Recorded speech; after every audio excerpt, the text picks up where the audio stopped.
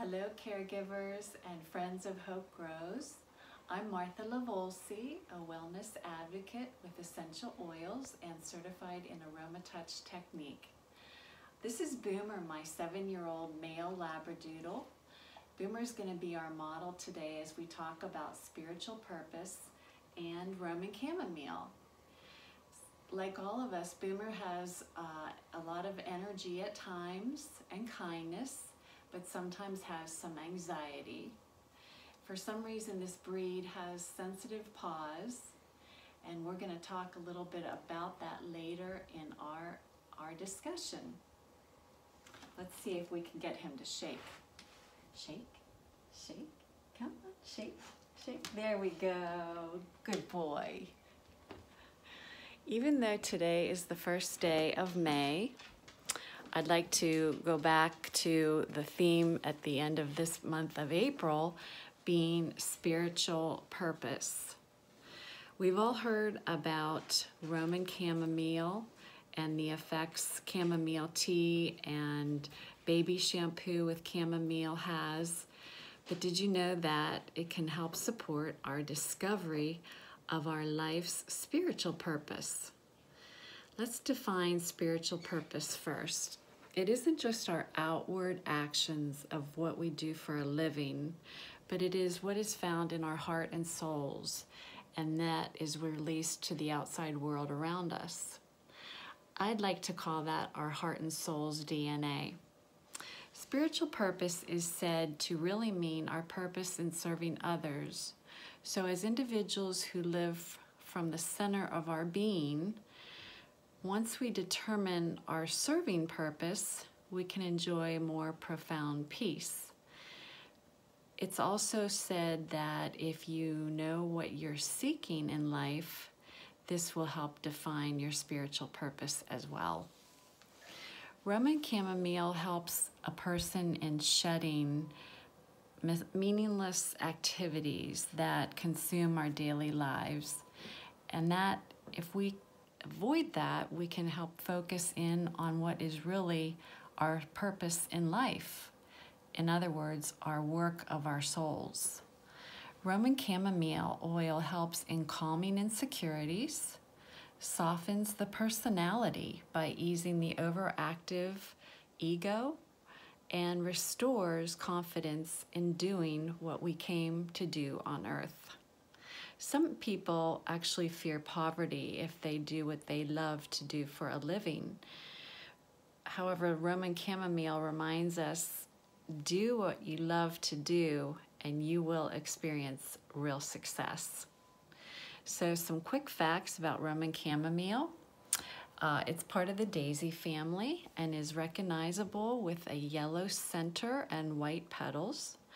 I think it's very symbolic of the sun, with the sun being a joyful, bright yellow color, which sometimes means courageous. And then the white petals emanating from the center, representing outward rays of light toward others.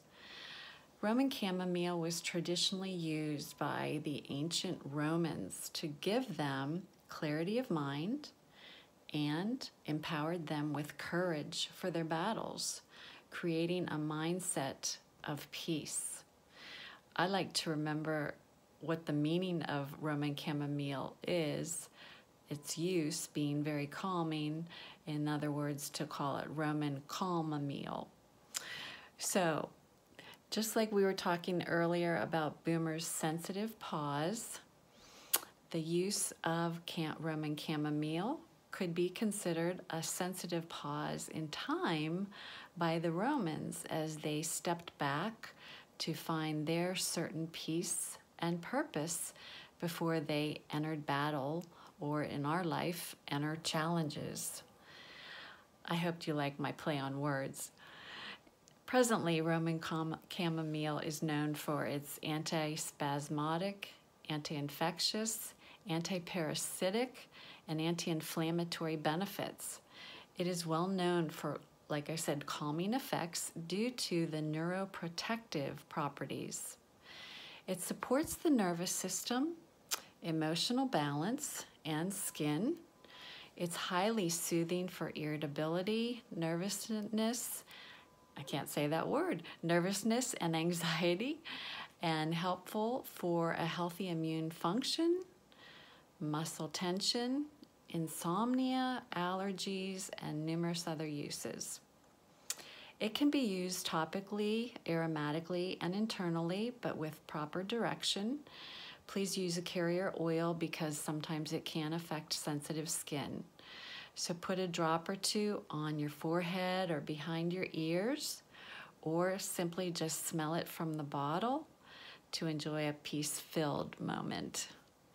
I hope this discussion has been informative about another beautiful gift from God like Roman Chamomile and how it serves us to help reveal and live out our spiritual purpose.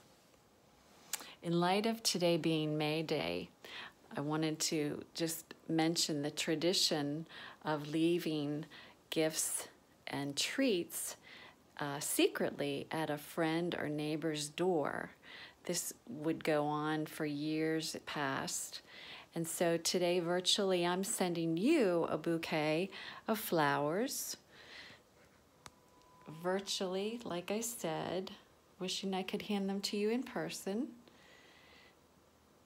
and hoping that you are staying strong through this quarantining time. I hope you've enjoyed this little discussion and hope to see you soon as we gather safely. Stay well and strong. Bye-bye.